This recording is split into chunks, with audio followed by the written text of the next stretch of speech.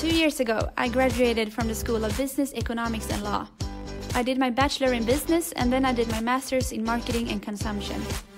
My time at Handels was truly amazing, and it was so much more than just getting my degree.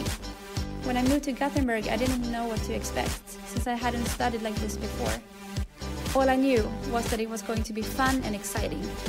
And now, as I look back at my time at Handels, I feel grateful. I made a lot of friends and I learned a lot from all the inspiring courses that I took. I also spent a few nights at the students' pub, engaged in projects at the student union, and spent long hours studying at the school library. I had basically no money and spent almost all my spare time at school. However, studying became a lifestyle and was so much more than just taking classes. I got to challenge myself every day and became a stronger, more confident version of myself. My degree also helped me into getting my dream job, and that is all thanks to my time at Handels.